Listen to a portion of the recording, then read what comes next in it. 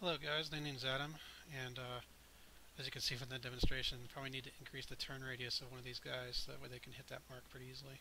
I think it was this guy had him really high. But aside from that, this is my demonstration of my AI that I've developed, and of course it wasn't without help. I had help from a tutorial that I found online, and I'll share that in the link below the video if you care to watch it.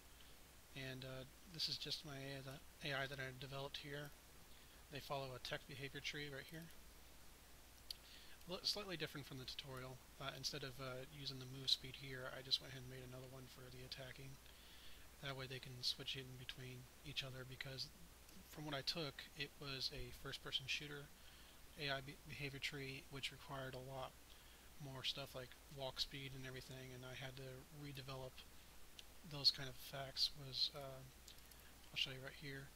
See, it's a lot more different than before, and had to actually use the mesh only to get the components to work correctly, and apply those accordingly. Now I'll go ahead and start with the my AI, of course. Pretty simple. I have, of course, the stabilize, so that way if they get knocked out of their angular velocity, they can be restored if they hit objects and such. And here's my game loop. This just activates all features that are part of the functions, and of course the enemy sound. And here's where I have the event found enemy and event lost enemy, like from the tutorial. All I have them doing is set enemy in range, which would affect my fire weapon right here.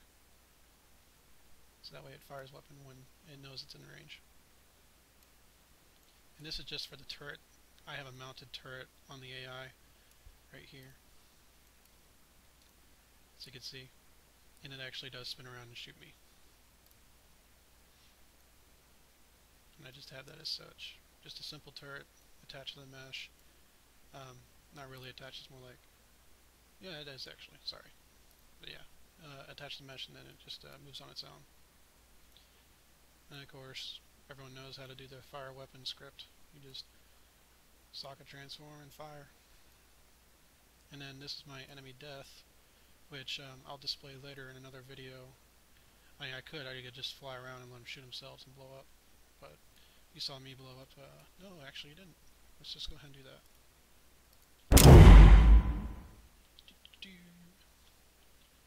Come on guys, kill me.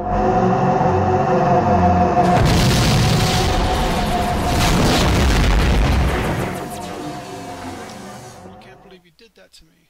Anyways, so back to where I was.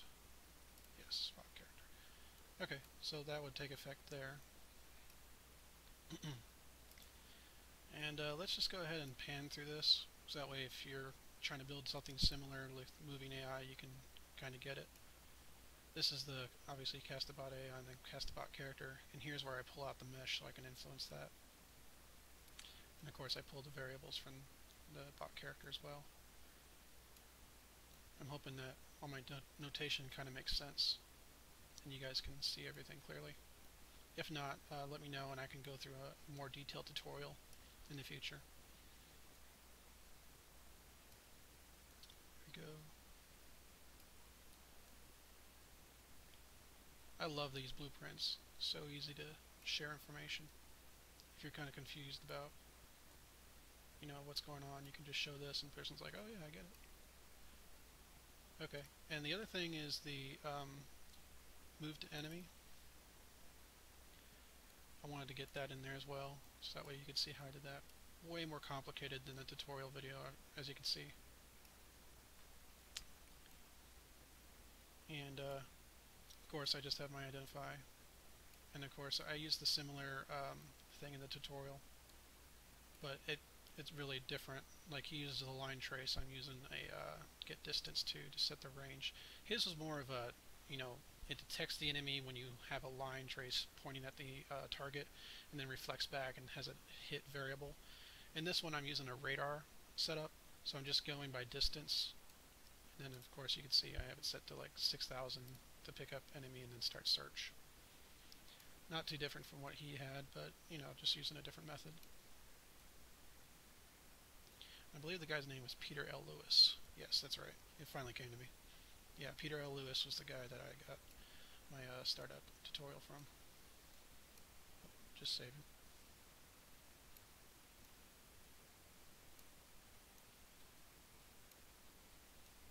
Sorry if I'm going too fast. I figure you guys can pause the screen and take a look at it more closely. And then down here, it's basically copying some of the movement script from before, from my bot move speed here. Just I'm not using the rotation. I'm just using the default, what he had right here. This was perfect. It worked.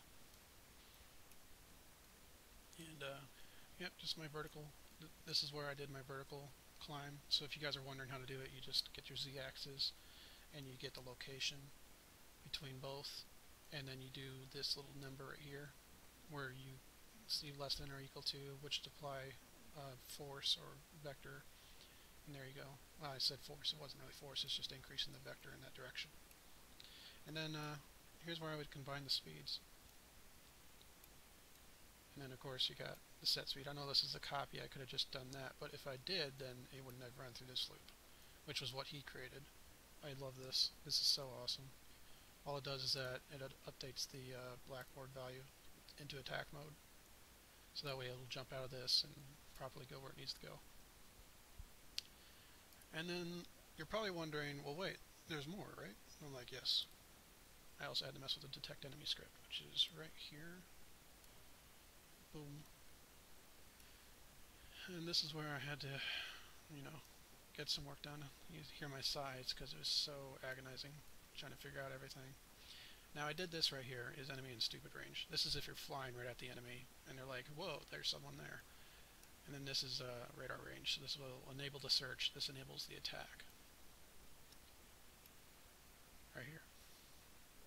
As you can see, it'll flow through down here, sorry.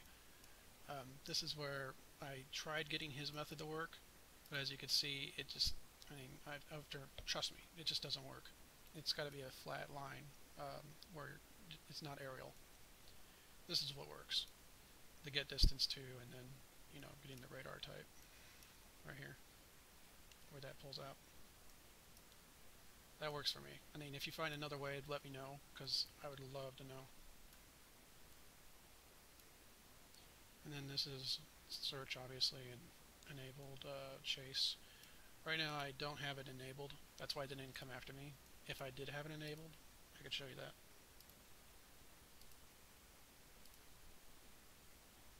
Here we go. Let me close these because it really puts a lot of frame issue. I think it is enabled. Maybe I have to enable it in the tech tree. Let's find out.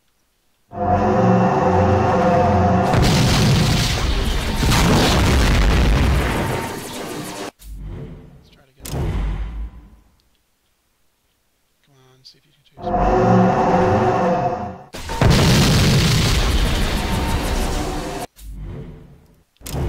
me see if I can just get one of them to chase me. Try this bottom one here. Come on. Oh, crap. Crap. Come on, see if you guys can see if they fall.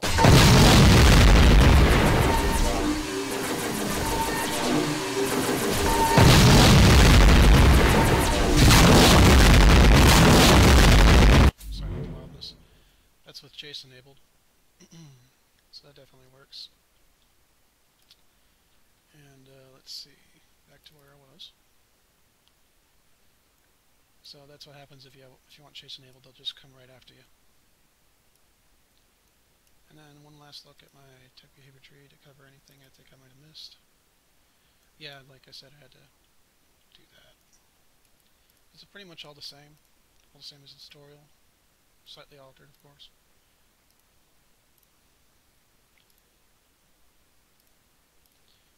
But anyways, I'm glad you guys were able to take a look at this.